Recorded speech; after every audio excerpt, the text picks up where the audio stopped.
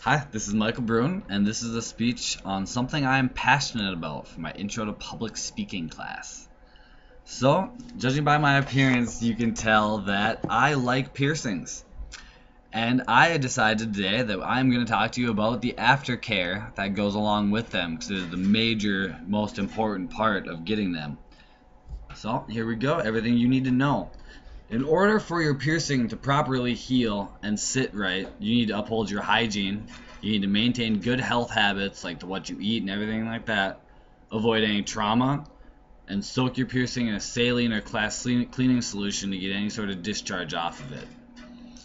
As you may have noticed, the act of cleaning the piercing is only one of several aspects that it can either help or hinder the healing process. So, here's some of the things that upholding hygiene will do to help you.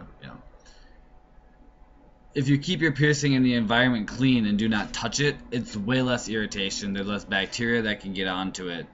And along with that, you need to properly wash your hands before you touch any of the surface area, before handling jewelry, to avoid any sort of contamination like that.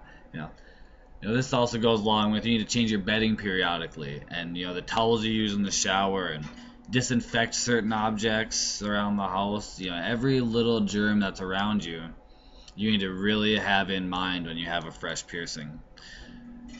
People don't think about the fact that you do have an open wound in your face when you have it, and it is and can be a big problem if you let it become so.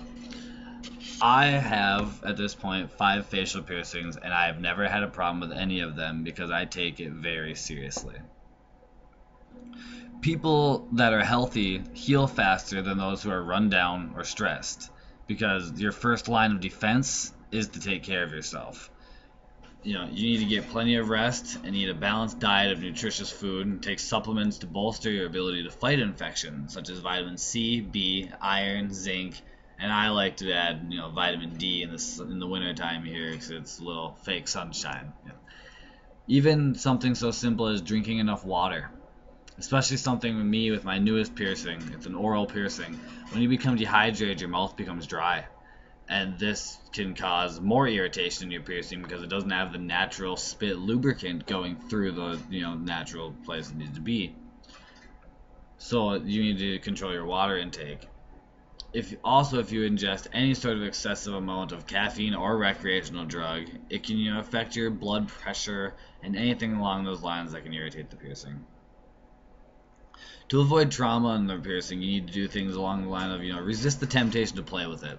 I know it's new and it's there, but you need to try to leave it alone. Do your best that you can to ignore it until it's fully healed. When you get it pierced, they should put in the proper size jewelry and everything to avoid friction and minimize it as much as possible. But if they don't, you'll notice, you'll feel it. Do not ever handle your piercing roughly during cleaning or anything like that. Don't pull on it. Avoid any washcloths or anything that has sort of a fabric loop, because it could get wrapped around and cause you to move the towel and you pull away and you yank on it. Even things as far as the way you put on your glasses for a nose ring, you need to be careful of that. Anything can cause trauma in a wound. It's like if you have a sunburn, you scratch it, same thing. It's just a different area of your body. If you do not take care of your piercing and you end up with an infection, some of the signs of that are, oozing body fluid that comes out. Everyone's seeing the gray or green discharge that's, gross from an infection, or any sort of pus or even an odor coming from it is another sign of infection. You should immediately find a doctor.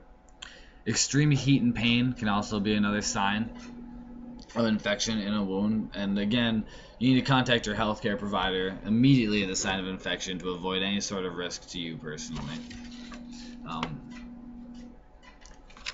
There's many things that you should not use on a piercing, just because it'll kill the healing process completely, such as alcohol, hydrogen peroxide, neosporin, or any ointment of that kind.